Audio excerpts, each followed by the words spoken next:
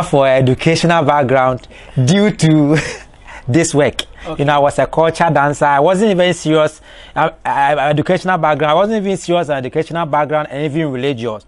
You understand? Me, my own is I was a dancer. I dance culture, and from that I troop into this one to making xylophone. So this one, it pleases me even more than education. Unemployment has remained that one single issue that successive governments have always tried to fight. But think about it. What do you think would happen if those in the informal sector are equipped? Well, today on Faces of Ghana, we speak to Nuru Deen, a self-employed young man who is facing challenges because of lack of support. But before we bring you that exciting conversation, remember to subscribe to our YouTube channel. And my name is Philip Bright Abutiati.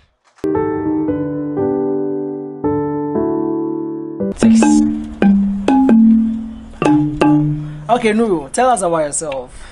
Okay. I started this work for a very long time. Okay. Yeah, and actually I got somebody who is very kind, sympathy, and then he helped me to to build me up in this job. Okay, so if you say a very long time, for how long now? Oh, it's more than 20 years. Wow. Yes. That 20? Yeah, more than 20 years. But yeah. Tell us your full name, you know, where you come from. Okay. My full name is Nuru Deen Adam Hussein. Okay. Yeah. I came from Spembi, the Gonja land. Okay. Yeah. Okay. Any siblings, you know, your parents? Yeah, my father has passed away. Okay. My mother is still alive.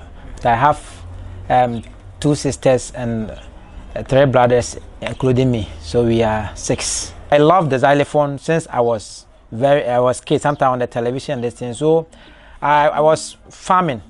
There I saw a certain brother planting the gas.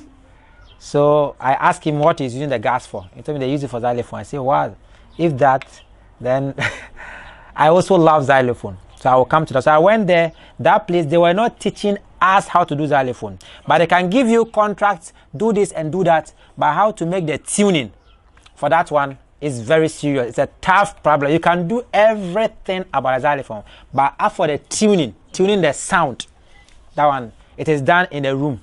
Okay. Nobody goes there. My first master is a Dagati. Okay. My second master is a lobby. So that lobby man, he took me as his own son.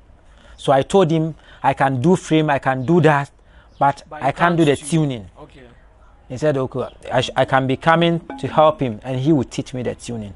So let's talk about your educational background.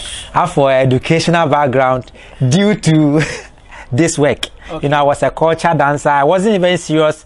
Educational background. I wasn't even serious on educational background and even religious.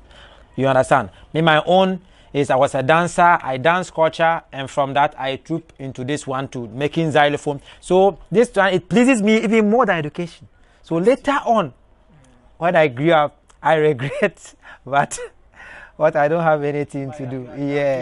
Yeah. So now, I dropped from school. You know, marketing. When you manufacture these xylophones, first of all, do you have people who buy them? Do you have customers, regular customers? Actually, I used to have people about 15 years back. Okay. But when I was doing the work, I just stopped the work.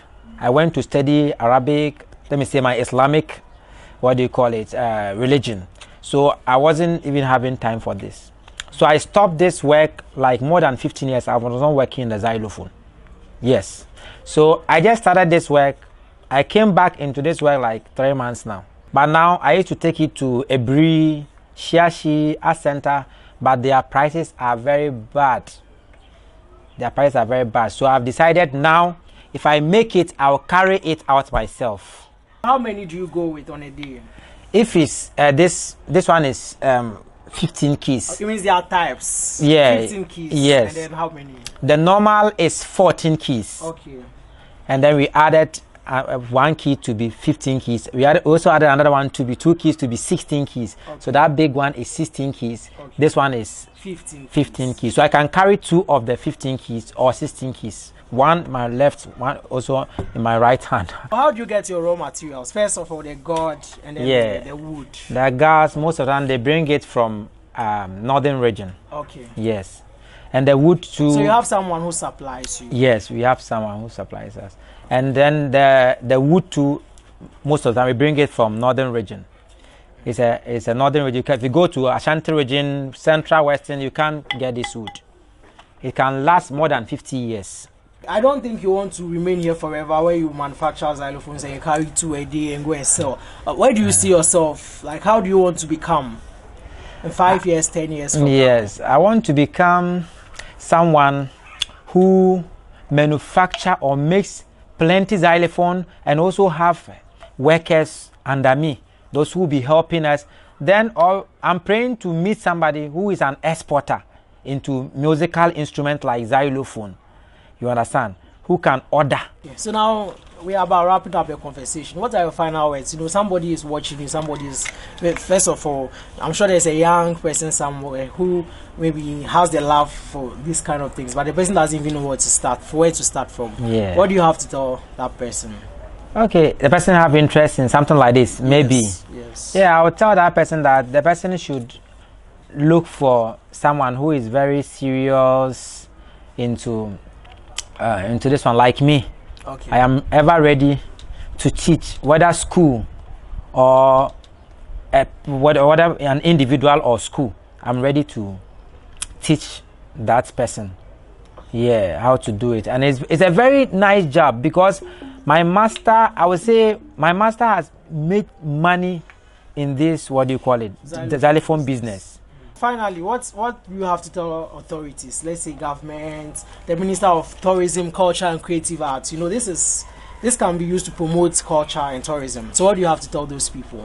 Yes, okay, what I will tell them is before piano, organ and those instruments will come, there was xylophone. Xylophone is made from wood, and before they will create those metal, the wood has come already before they try to melt metal, turn it into something. So it is very, very important that they should help us, because we know that it's through this that the whites used to do the piano, organ and the other instruments. So they should help us take it as serious, because you can't do this xylophone. You are manufacturing a musical instrument.